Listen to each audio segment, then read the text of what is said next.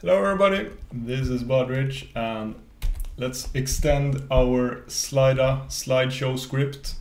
In this video I have some grand plans. So here is a SLIDEdeck file and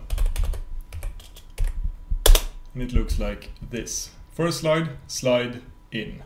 Two different lines, then color, then we have another slide with different colors and different fonts. It's nothing new here really. And then I read content from a file here, block 1, which is located here actually. So this is displayed in the center. Next slide, just a normal slide. Then another file with normal text, and last the ASCII art here with a lolcat effect. And all of this is fine, but imagine having like a real deck for a real presentation. You probably would have at least 30 slides or something, you know, sometimes more, sometimes 50, sometimes 100, and this format is not that friendly really to maintain, and especially this if you want to have slides that look something like this. Containing normal text, you have to create a bunch of small files and store them somewhere and things like that. So I would like the syntax for this slide deck to be a little bit more expressive or liberal or whatever.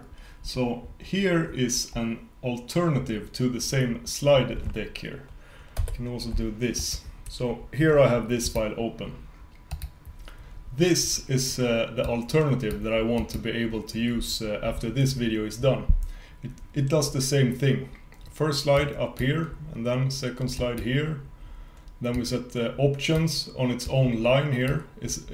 Should be permitted with this syntax. Then the next slide. And then option string, lots of comments.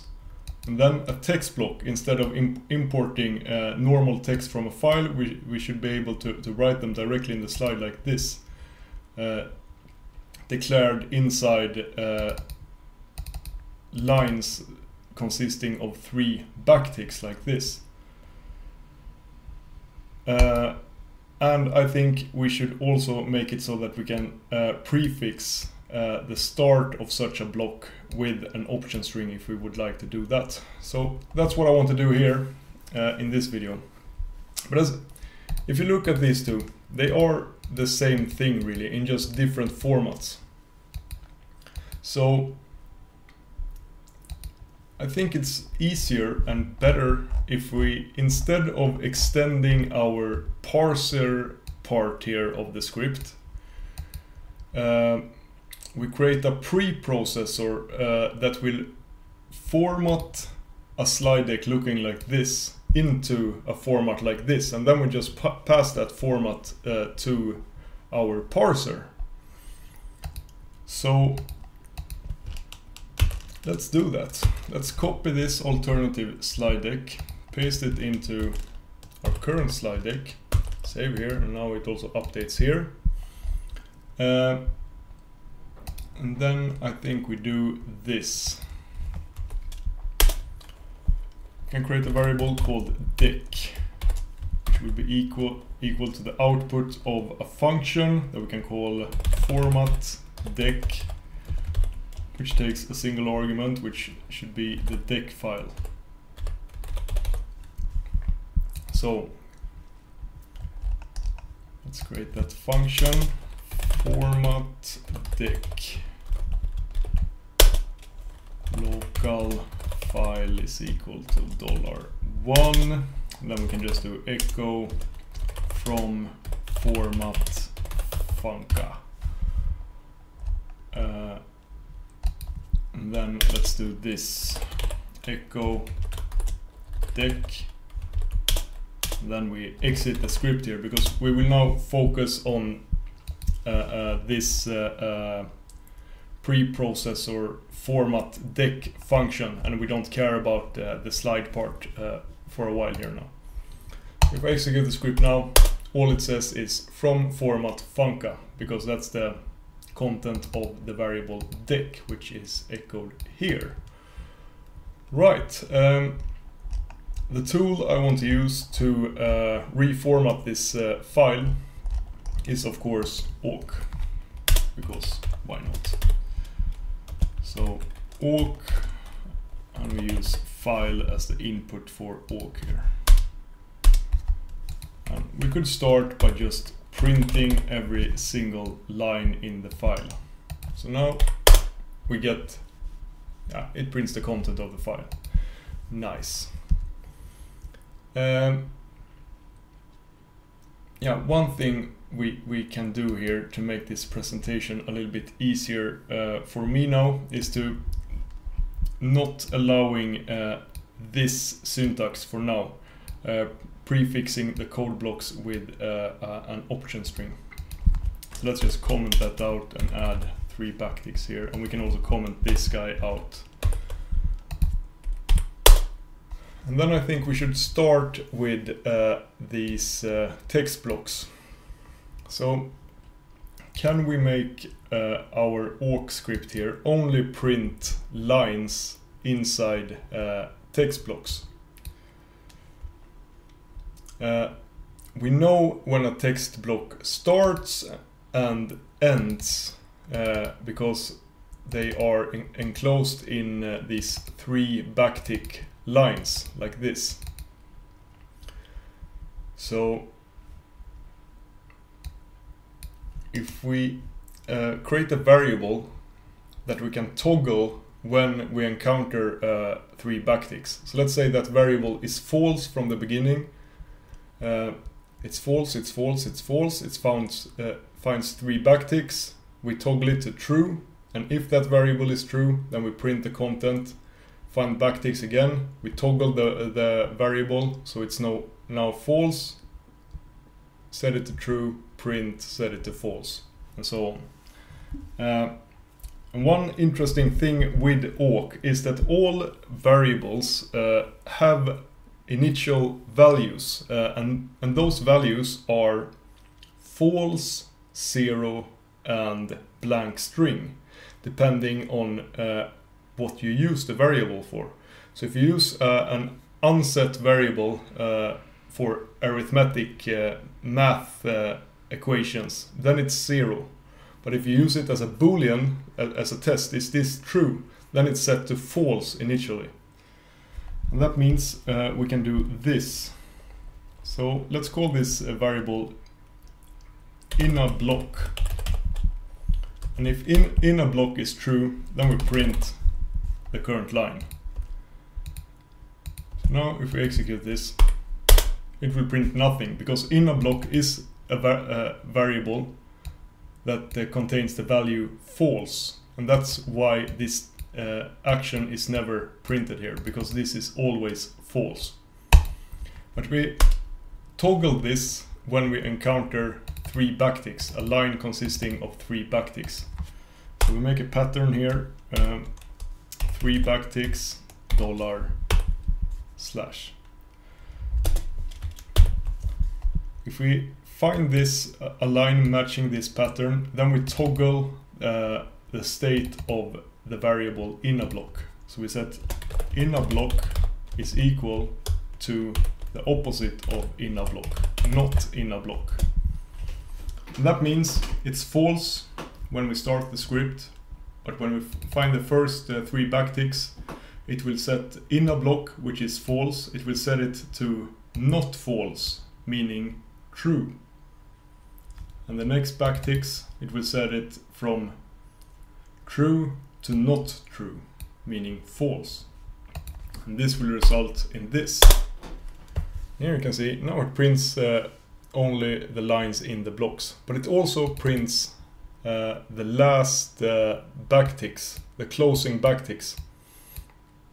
And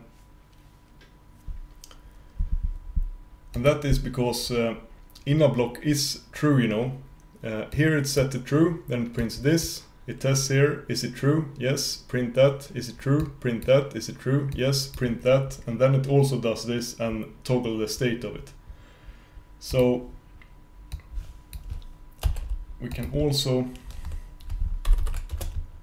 test if the line is not matching this pattern.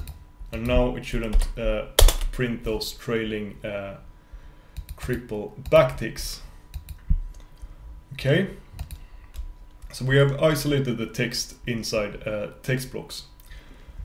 And we want to convert this into this format. And what that really means is that I want to redirect the content of the text blocks into temporary files and print a line with a left pointing angle bracket and the path to this new temporary file.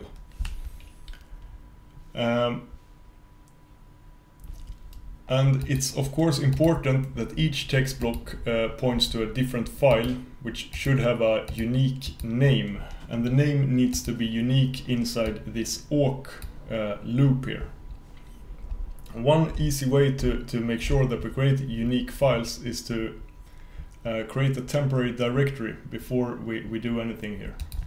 Let's do that. Let's create a global variable called tempdir, which can be equal to tmp SLIDEdeck. And then I want to do this really quickly here. I want to create that directory if it doesn't exist. And I want to, if it exists and contains files, I want to remove those files before we enter the forMAT function here.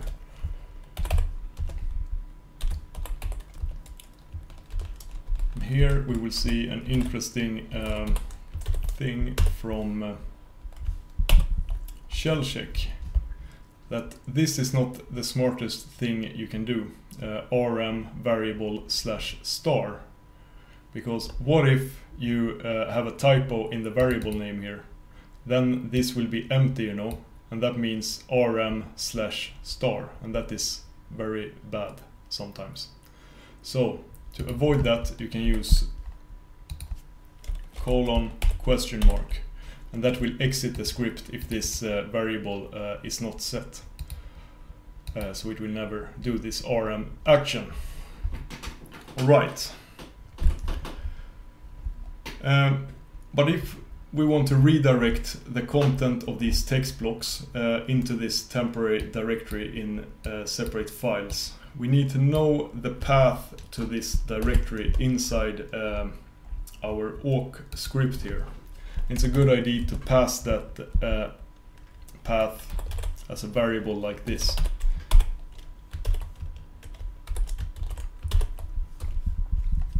So -v will create a variable available for us inside AWK. That variable is named tmpdir, and the content is this variable. But then we also want to create unique file names for each text block. So every time we encounter a new text block, meaning every time we set in a block to true, we should generate a new unique file name. And now we can do this. We can make a test out of this. I don't know, this is a bit weird, but it's kind of cool. So if in a block equals, this is not a comparison, it doesn't compare these two. If this is equal to that, it never will be, you know. What we actually do here is assigning in a block to the opposite of in a block. And that will be either true or false. And that's a valid if test here. So this if will be pass whenever we enter a block. And when we do, we want to create a new file name. So we can do tmp file is equal to tmpdir / and then the individual, the unique file name here. And it's not important at all, and we don't have to be fancy here. So I'm thinking, let's just create a variable that we call ntmp. Remember, I told you that all variables in AWK have 3 initial values really.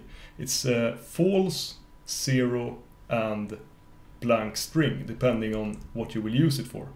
And here we will use it as a number and increment that number by 1. And to illustrate what's going on here, instead of printing the lines when we are in a block, we can print the file name, the TMP file here. Now you can see the first 2 lines will get, we want to redirect to this file, TMP SLIDE0, and the other ones will be redirected to SLIDE1, because we increment the value of nTMP here every time we enter a new block. So if we would have 3 blocks, yeah, we could even create 3 blocks here. Here is another blocks. Now we have 3 blocks, and the first starts with 0. If we wanted to have these started indexed at 1 for some reason, we could do this, and that will yield this result. Don't want to go too much into this. Whatever, you can meditate on it. Okay, but now we are just printing the file name. What we really want to do is print the current line and append that to this file, like this. And notice here also that I have this TMP slider here in the sidebar. Now it created 3 files here. It redirected those lines into those files, and our AWK script here doesn't print anything to standard out, so that's why we only get a blank string here from the echo deck. It just echoes a blank line.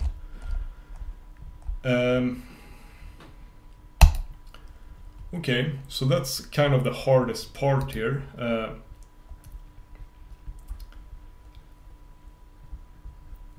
But we also want to print the whole SLIDEdeck file here. And it's easy now, when we don't have our blocks here, we can just test if not in a block, print. And that will print the whole file here, but without the blocks, as you can see. But we still get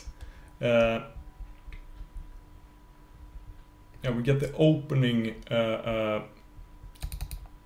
backticks, the first backticks of each block. We don't want that, and we also don't want to print blank lines, and we don't want to print comments, lines starting with a sharp. So let's extend this test a little bit here. If we add lines that have lines whose first character doesn't start with a sharp. Now we get this output. See, it removed quite a lot of things here. Now we just want to get rid of these 3 backticks here. And that's easy. We can just add, or not here, and yeah, it's this guy. There. But now we don't have the block lines at all. We actually wanted to print those in this fashion, you know, but instead of yeah, we will print the path to our temporary files here. And that is something we can do here. You know, every time we encounter a line with 3 backticks, if we set it to true, if we set in a block to true, we set also the temp file, the file name. But we could add else here, and that will be the closing backtick line. And here we could actually set change the current line, we can do this to TMP file. Then I think we need to move this one here, because then $0 is what will be matched against this pattern, and it will be we will change it here from 3 backticks into this, and that will result in this. Now we can see you know, this deck almost works now with our parser.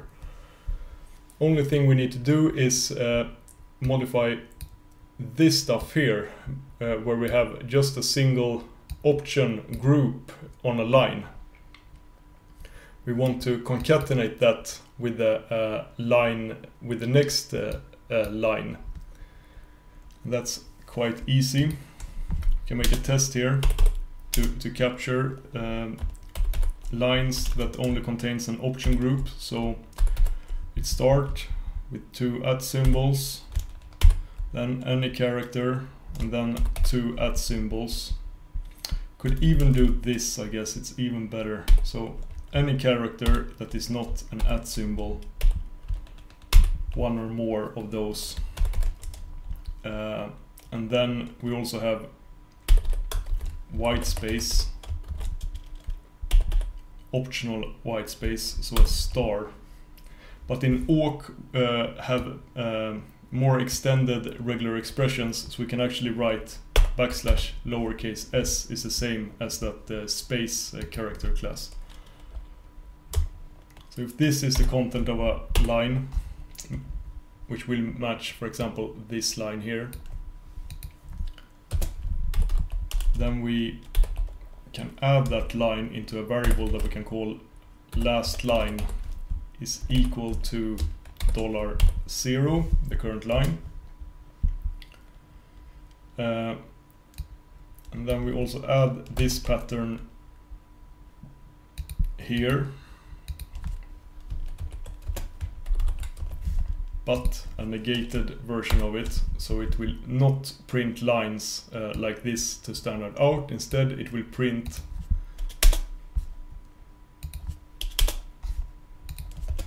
last line $0 and then set last line to an empty string. Now it will concatenate those lines. And now it works fine in this case here, and that's because in our SLIDEdeck this line actually ends with a white space here, and that is copied when we concatenate this. But if a line doesn't end with any white space like this, and I think that should also be valid, it's very easy to miss those otherwise. But now we will not get a good output here. We actually want the white space in between here for that's a rule we added to the parser. Maybe unnecessary rule, but whatever. This needs at least one white space. But we could easily fix that by just adding a white space after this line here. And now we get good output, I believe. Yes, here. And the thing is, it will still work even if we had like lots of white space here. That doesn't matter. Our parser will put all the white spaces into the same group here. One white space or more. So this is fine. We could actually test this now. Instead of echoing deck here, and instead of generating the slides array from the deck file, we do it from our formatted deck variable here. First slide, second slide here, and remember, this is the actual file we are passing now to our script. Then this with colors. Here it works, that reads this file here, the next file, then a normal slide, then a new file, and then the Arch logo. So let's now just add these things that I commented out. The ability to add option strings, prefix the first backticks with an option string or option group, and also add it here and see if that works. I think this one, the first one here, that will work immediately. I think we should also do this again. Exit.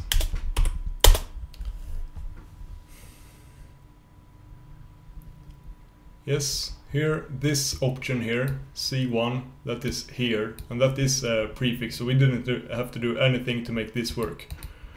But now, this line is interpreted as a slide line. It doesn't match any of these patterns we have here, so it just prints it normally. And we really don't want that. And now you can see it also broke here. It doesn't understand that this is now a text block and stuff. So you have to extend this pattern here to include an optional option group.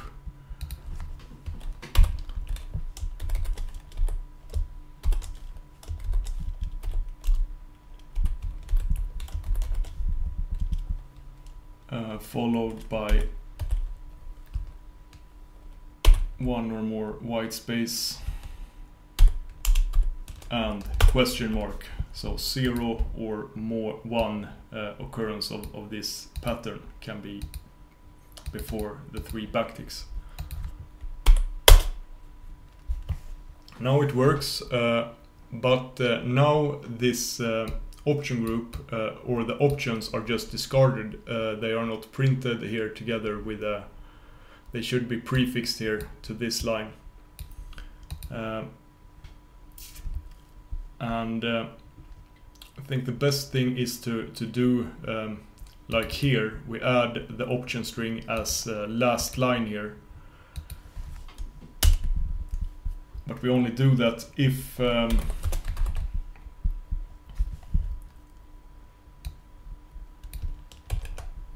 we have this pattern. You can actually remove the parentheses, we don't need them here. So if the string starts with an option group, then last line is equal to the line, actually, this line minus the backticks. So we could write gen sub replace or substitute 3 backticks with nothing.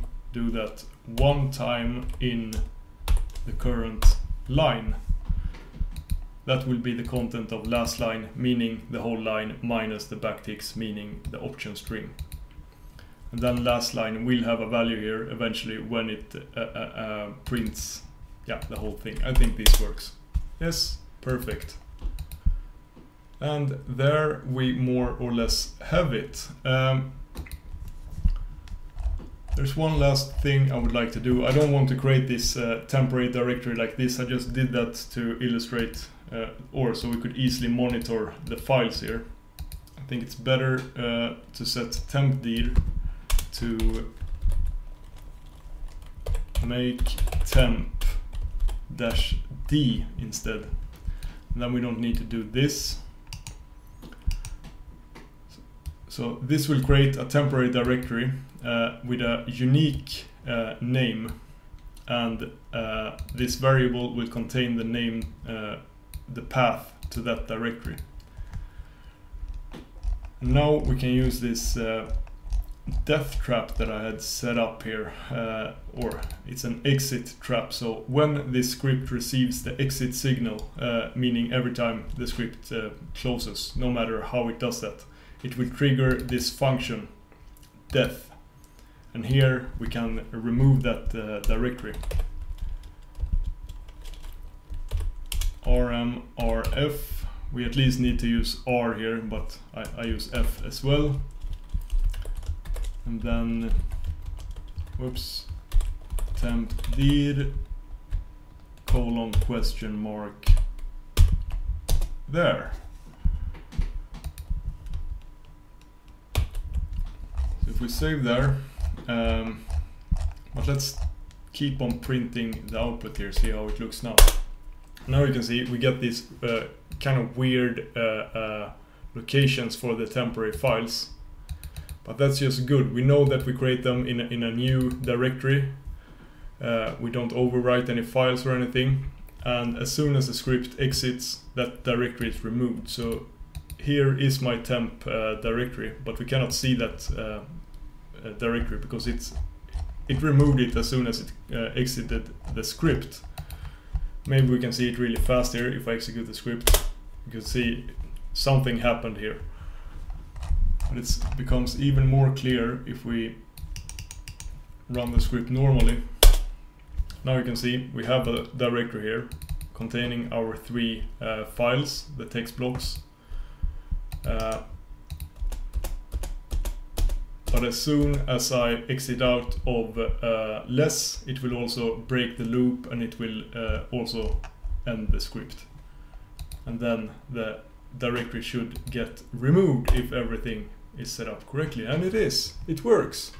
You can also see here 24 milliseconds is what it takes to format the deck file and create a temporary file. So this is very fast, even if you would have hundreds of files. I doubt that anyone would, but maybe like 100 slides is not unheard of in a slideshow like this, a presentation slideshow.